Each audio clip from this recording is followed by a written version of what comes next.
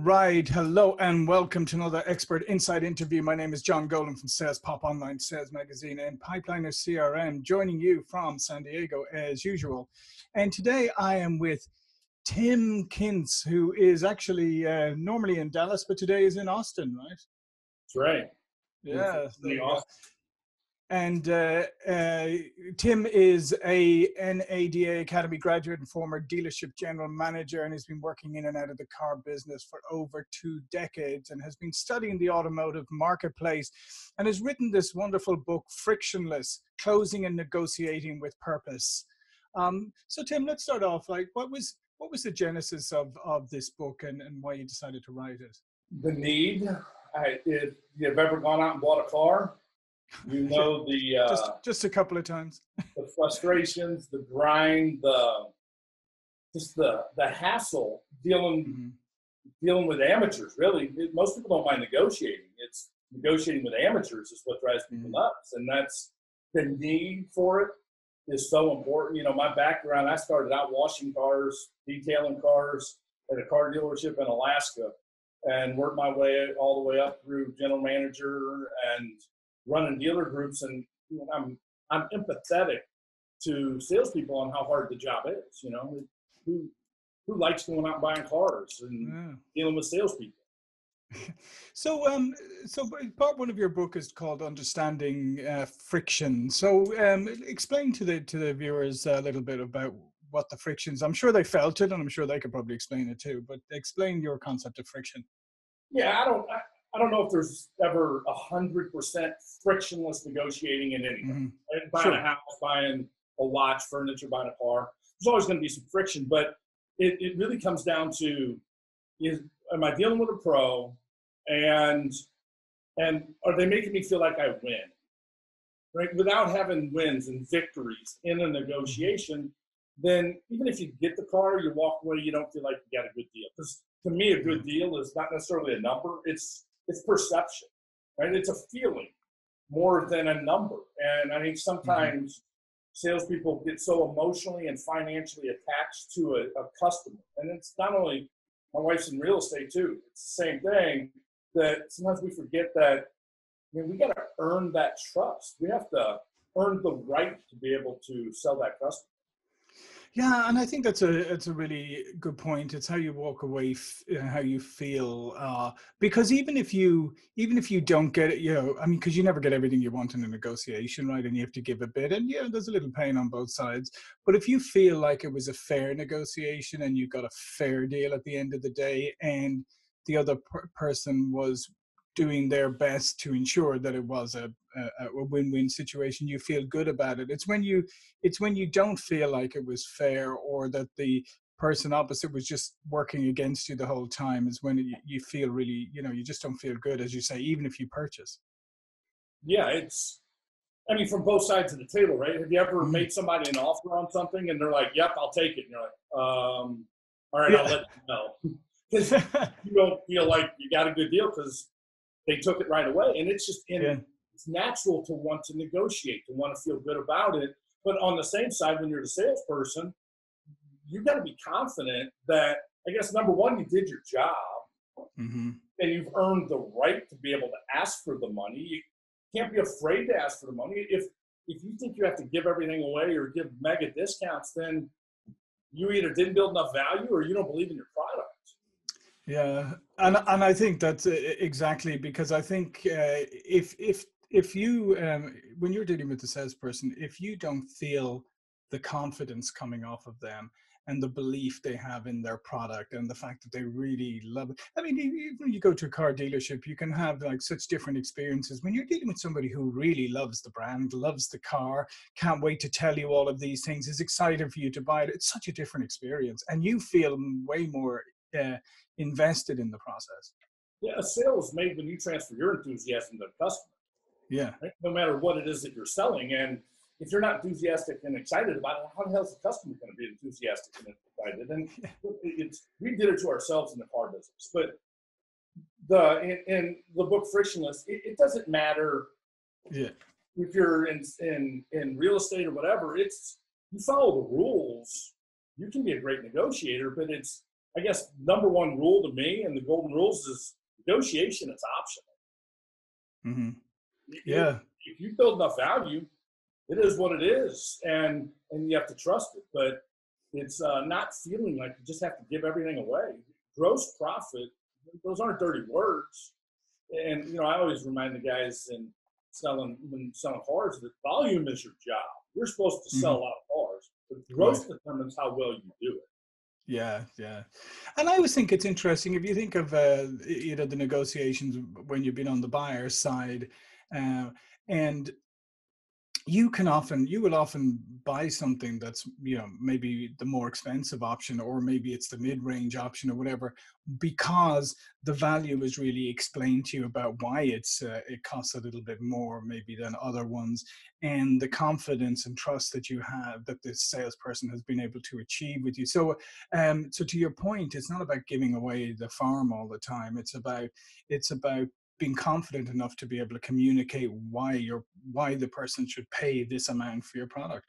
Yeah, I think so often that in a negotiation, at least in the car business, we negotiate it out of desperation instead of inspiration.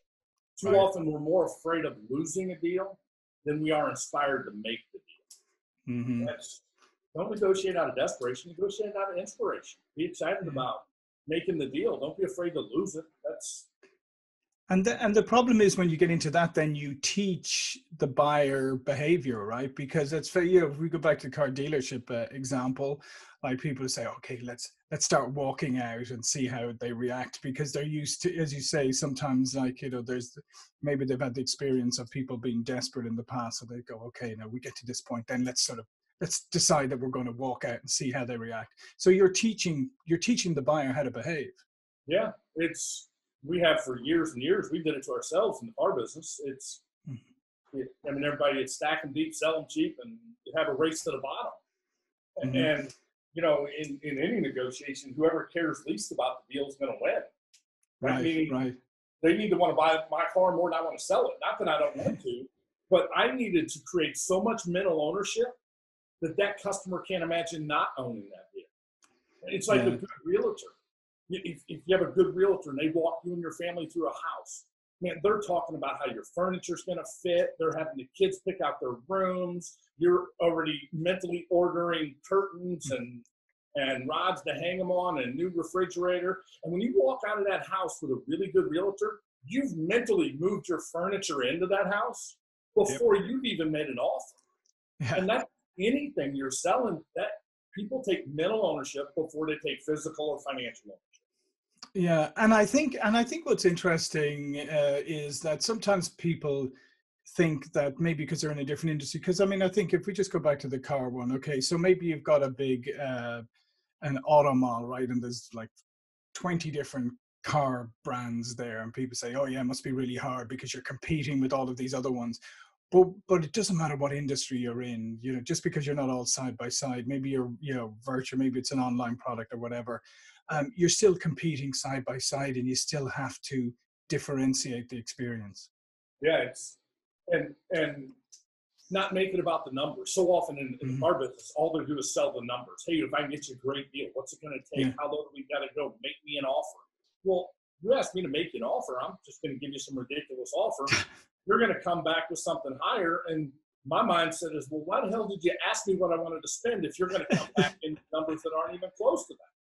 You ask stupid questions, you get stupid answers. And too often in sales, there's a lot of stupid questions that we ask, and we wonder why we get these answers. Well, whoever starts a negotiation has the advantage. We've all heard win-win negotiation. Well, a win is when I set the numbers and I come down. Every time I come down on my numbers, you win.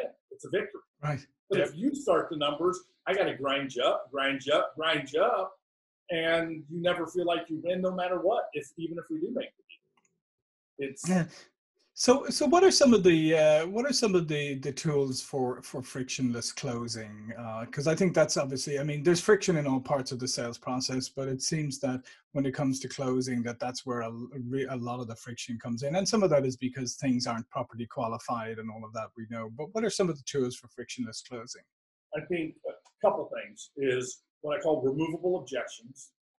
That's negotiating 101. No matter what you're negotiating, selling, it's you put things in that you can afford to take out, right? Built-in removable objections.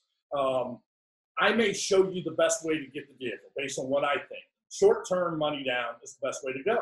It's an appreciated item. Why would you leverage it for 8-7 years and pay interest on that? You're better off. It may not be your way, but my job is to show you the best way to get it.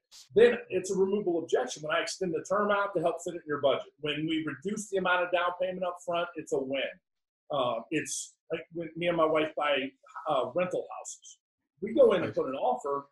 I say I want $3,000 in carpet allowance. I want paint allowance. I don't want any of that stuff. I want the price, but I build in removable objections so I can make them feel like they want. I didn't care about any of them, but if you don't put those in to a negotiation, things you can take out, then I'm not going to feel good no matter what you're selling. And I think that's 101. The other part with selling cars is it's such a budget. Yeah. It's got to be a budget-focused negotiation. It's not just the payment. It's your total cost of ownership of your car is what's most important. Right? You may be getting a new vehicle, and you may be paying $600 total a month on your current car, and the new payment's going to be $780. But you might be saving $180 a month in gas. It may have prepaid maintenance. Your total cost of ownership every month might be $850 right now on your current car. Your new one's going to be $780. So technically, you're going to be saving $70 a month, and that's. Yeah. And I think a lot of people miss that piece. And it's funny how, I mean, even in the business we're in on the CRM side, is sometimes when we have a conversation and we say to prospects to compare the total cost of ownership, not just the license price right now or the license and the onboarding or whatever, but the cost of administrators and all of this kind of stuff going down the road. And they're very surprised that there's a lot of things that they never thought about. And then, as you say, suddenly realize, wow, the one we thought was a cheaper option we're going with actually is going to turn out to be a more expensive option. But you have to do that because people don't naturally think total cost of ownership. They think immediate out of pocket.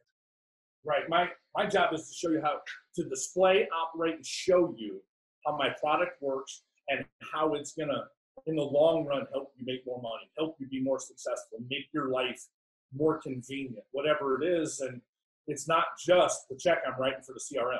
It's going to be more efficient. We're streamlining it. Yep. It's going to have a better workflow. It's got up-to-date templates. Whatever it is, it integrates video into the CRM.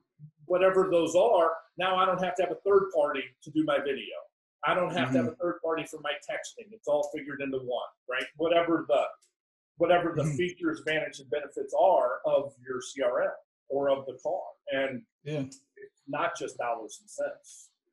Yeah, no, absolutely. And if you think about it, and then the other thing is, obviously you need to understand what are the features and the benefits that are most important to you, right? Because some of them aren't, I mean, especially, and I think this is the big fall down often in car buying, is that some of the salespeople would just go into trying to tell you all 5 million features of the car, and you're just like, whoa, I can't even remember what you just said, and then you're thinking of some of them, yeah, that's great, I don't really care about that. Data dump. It's just a data. They're just sticker readers, and they're so boring they can put a cup of coffee to sleep. And you tune them out, right? People don't care how much you know until they know how much you care. Find out what's the compelling reasons why you want your vehicle, and then I'm going to customize it. You came in a blank canvas. My job is to get you to paint a picture of your life. Then my job is to paint my vehicle into that picture of your life. Right. And create that mental ownership. Yeah, and absolutely. And the only way you can do that, obviously, is by asking some questions and trying to understand who I am to begin with. And I think that's a part that's skipped over too quickly. Well, you're right. It's too often as salespeople, we listen to respond instead of listening to understand. Yeah, that's a very good point. Yeah. They weren't listening to a word you said. They were just waiting for you to shut up so they could start talking. Exactly. And have you ever tried that with your significant other? It doesn't work very well. Yeah, on both sides.